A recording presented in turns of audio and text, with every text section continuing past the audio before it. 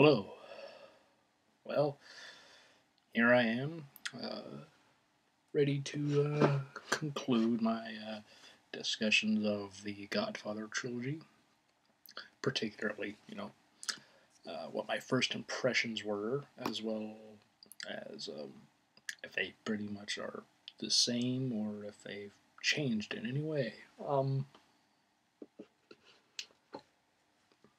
also have a clean face this time. Decided to shave since spring and all. Um, yeah. So, Godfather 3, Part 3. Uh, I remember hearing it was always like the worst of the trilogy or the weakest of the trilogy, whatever. Uh, you'd think would fit regarding your one's thoughts on the film. Um, you know, a lot of people aren't too happy with certain aspects of the film, like the Vatican stuff. They're like, what? That seemed to be a bit much for The Godfather. Um, though, the business they do and everything, gambling and whatnot, and getting uh, involved in any way with the Pope. Uh, yeah, could see how it's a quite. That part is a bit, a bit out there. Um, but upon watching it for the first time, I've seen it many times since, but first time seeing it, I didn't mind it. Um, yes, I do think it is the weakest of the trilogy, um, but I don't think it's all that bad. Um, with what there is, what they did um, with the film, I think it's I think it's a fine film. Um, Probably would not have given this film Best Picture like the other two received. Um, though I do think Al Pacino deserved an Oscar nomination for this, regardless if he would have won or not. Of course, he wasn't nominated, but for Best Actor, so it's like, if you were to go to nominate him, you'd have to look at all the nominees and see which four should stay and who the fifth one should be to get out, so Pacino could be uh, given a spot. Though he was nominated that year also, but for supporting actor for Dick Tracy. So that was good. Um, but yeah, the uh, the film um, really received quite mixed reviews. There are people who enjoyed it. There are people who didn't. And then after watching all the three films back when I was 13, um, I look at all of them and enjoyed them. Um, and then I watched the special features. I watched the bonus material, and my appreciation even grew more than before. I really also enjoyed uh, looking at the behind the scenes of Part 3 and hearing Coppola and what he kind of wanted initially to do for it, um, and then how things changed to how they are now. I kind of appreciated quite more, quite a bit more. Um, and I've listened to other interviews and stuff, and one negative is often cited is the fact that Robert Duvall is not in the film. It's not Tom Hagen, unfortunately. And there's been dispute with Duvall and Coppola regarding the reason why. Um, Duvall said, like, it was obviously made for money. There's no really other reason, if you're going to do a third one, why not have done it around the time, did the first two, why wait like 2 decades or so later, after the first one, because it was about 2 decades after the first film that part 3 came out. Why wait that long to do part, do part 3? Which is a good point. And even Coppola himself even said, he did it for money. The studio wanted money, or wanted, not, well, they do want money, but they wanted a third Godfather film.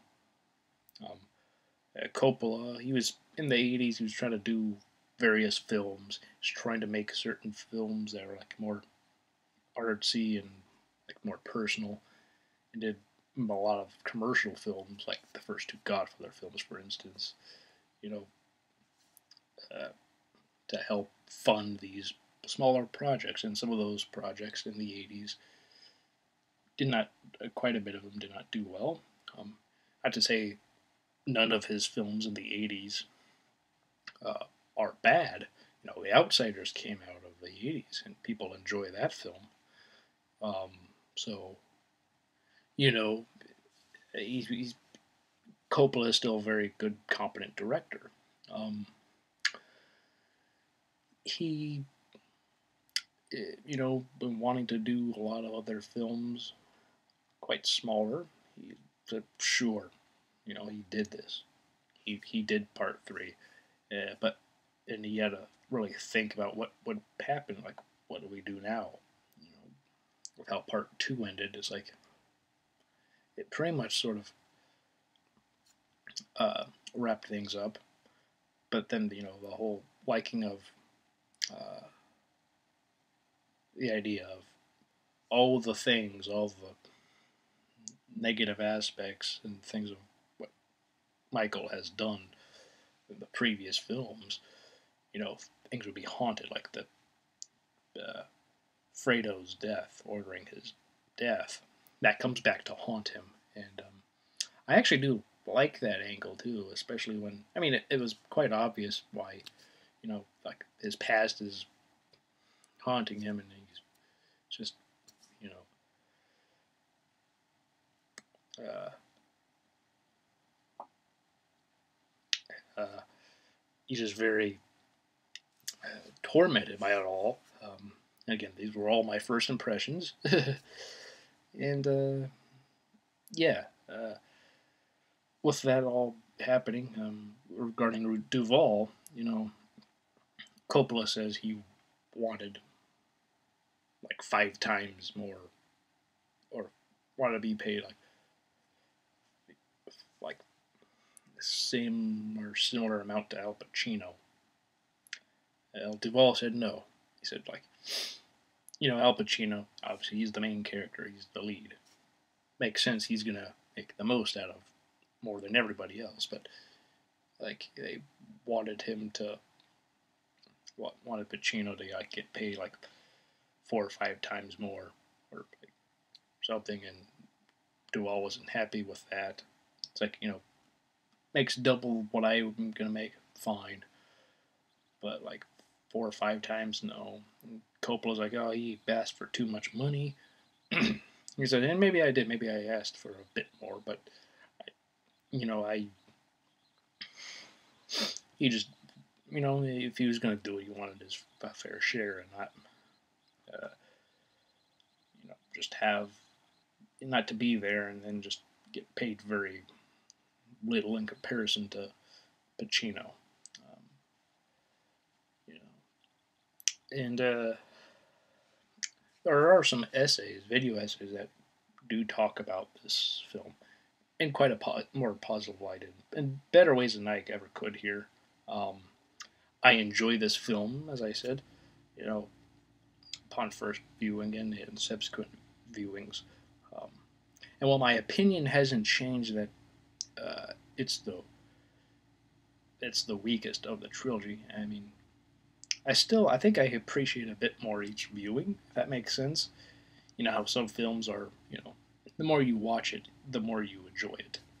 And that's kind of with me for this film. The more I watched Godfather 3, I enjoyed. And, regarding Sofia Coppola, yeah, she's not the worst. Or she's not the best actress in this film. the way people have they made it out before I saw it. People who had seen these films and other people hear about regarding talking about this, saying it was complete garbage with no redeemable qualities whatsoever, pretty much. Um, there are worse actresses than her. There are worse actors than her, and also given the circumstances of how Winona Ryder was supposed to be in the movie, but dropped out to do Edward Scissorhands, so and it was so close to shooting they couldn't just stop everything for however many weeks or months to find a new uh, actress to play uh, Michael's daughter, who plays a very crucial role in the film. Coppola asked his daughter to be in this film. She said fine. As a favor, knowing how he was in a situation where he had to get this going, and Winona Ryder dropping out pretty much last minute was not something that was wanted or especially needed. It wasn't something where Coppola thought at the last minute, oh, she's not right. But now, if I let her go, who are we going to get to replace her? I'll get Sophia. She's here. It wasn't something like that. It was a necessity for somebody to play that part. It was a very crucial part, and yeah, um, it's quite interesting how things like that can happen in the film world. Some of these some of these decisions or circumstances that happen, are good. Sometimes they're not so good. It could be bad, or even if it isn't necessarily seen as bad, it's like could have been better, but it's not really looking good. This. Again, I think everybody has seen worse performances, and there were some moments in the film when she's talking to Andy Garcia's character here and there, um, where she's not all that bad. I mean, sure, the romance stuff with those two isn't the greatest, you know, uh, romantic chemistry on film, but it's not horrible. I wouldn't say it was just horrible. Just makes you not even want to watch the movie or watch it. Makes you want to turn it off. I don't, I don't get that. Um, at least I haven't. Has been worse acting since Sofia Coppola's performance in The Godfather 3 and even before. Um, yeah, I. Um, so while that casting decision could have been made a bit better, especially since people saw that as nepotism, and he just chose his daughter because she's his daughter, and not because he saw her having great acting talent or anything of that nature. With the circumstances you find, I understand. Um, and another thing when watching those documentaries on here, find how Coppola wanted to call this film The Death of Michael Corleone instead of The Godfather Part 3 because, well, it's a saga, the Godfather saga, it should be fine. It'd be a trilogy. Calling it Part 3 would be like it's a continuation from the previous installments, and he's like, this should be an epilogue because this, why else would you make it? And that was something he wanted to do from the beginning.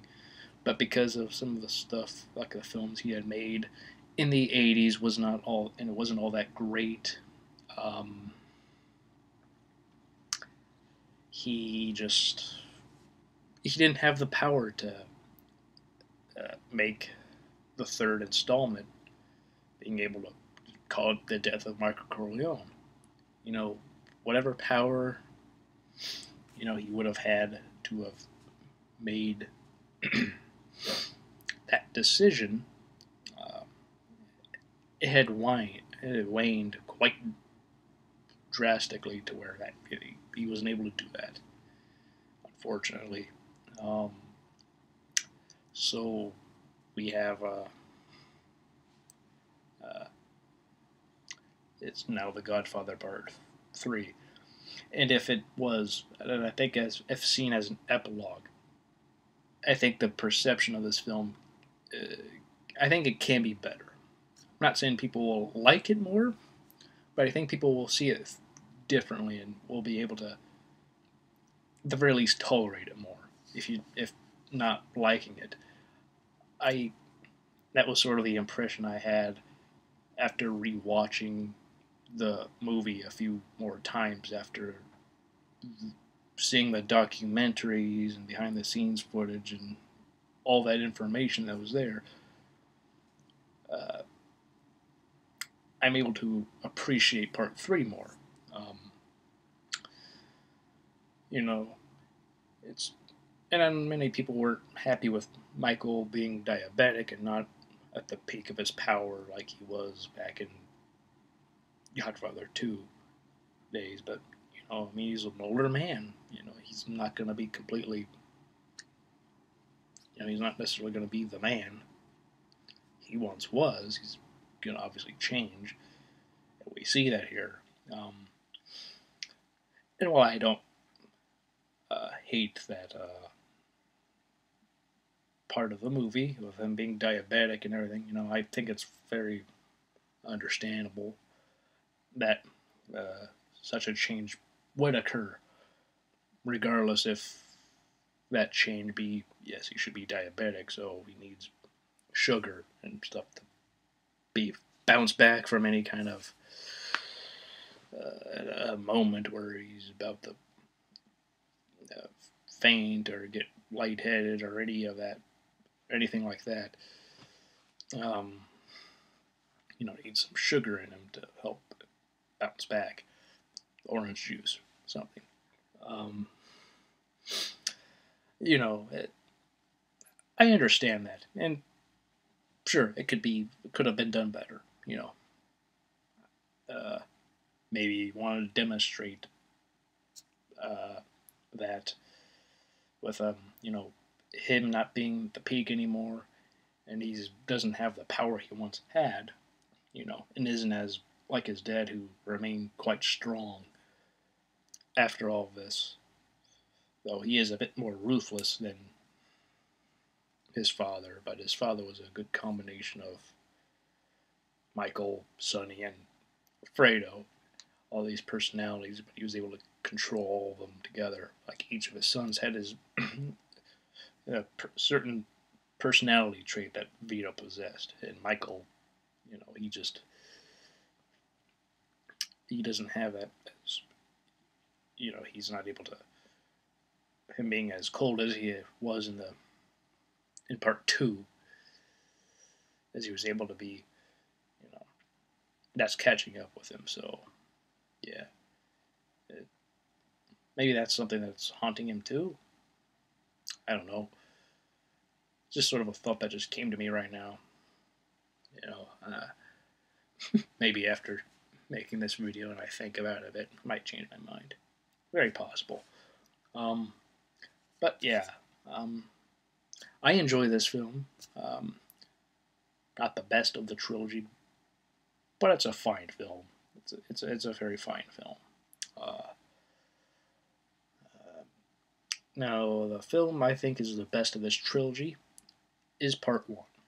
Um, I know Part Two gets a lot of love, obviously, and for very good reason. It's not lost on me why people love Part Two the best. I just love the father and son relationship with Michael and Vito. There's just something about Pacino and Brando bouncing off each other and seeing their interactions and how Michael didn't want to be part of the family business, but at the end of the film, he is the head of the family business now, and you see how what transpired to get him into the position he is at the end, and also how even Vito's like he didn't want this for him, he wanted something else for him, and Michael obviously wanted to stay away at the beginning, and I just love that. I mean, there's other reasons, but if I had to really just pinpoint just one, you know, one reason why, that's it. I just love the relationship they had, and and I think it's a very big, it's very important because these films are, in an essence, about family, and I just loved how in the first one you have all the family, the core family there, and you see this transition of power from father to son, with Sonny, and then eventually to Michael. And I just love how different uh, we see the different approaches each son takes to running the family business compared to the father. Um, I really I just love it. Um, I love these films. Um, you know, Regardless of how 3 is and how it's not the greatest, I still enjoy watching it. I like having a marathon, like a weekend or so, every once in a while. Just watch the Godfather trilogy, and I'm just able to enjoy myself for about 3 hours. I for like about 3 hours for like 1 and 3, and over 3 hours for 2. It's just these are good films to watch. I'm glad I watched them when I did, and I'm happy I watched them now. But yeah, what do you all think of the Godfather trilogy? I guess in particular for this video, part 3. Um, do you enjoy it? Do you like it? Dislike it? Has your thoughts on the film changed in any way? Um, do you uh, have a particular favorite of the trilogy? Is it 1? Is it 2?